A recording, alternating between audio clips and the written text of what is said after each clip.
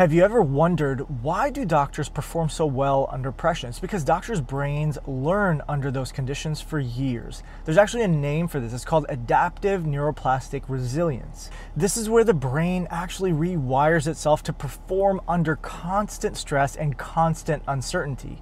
When you train for years in medicine, your brain literally is being conditioned like it's a high-performance machine. Every night on call, every exam, every 24-hour shift, every split-second decision that is life and death, you're sculpting your prefrontal cortex. That's the part of the brain that actually controls focus, decision-making, and impulse control, and also long-term planning. While average people get stressed, their brain is flooded with cortisol, freezing their ability to think and make decisions. Doctors actually learn to operate in these conditions all the time. Over time, this neural circuit between the amygdala, which is basically the emotional regulation of your brain, and the prefrontal cortex, it gets rewired. That's why in moments of chaos, when most people would panic, doctors are calm and regulated.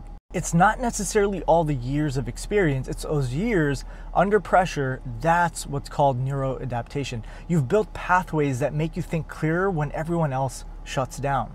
When you survive during chaos, like a Navy SEAL or a physician, that is the mark of someone whose neuroplasticity was forged under pressure. And that's what makes doctors different than everyone else.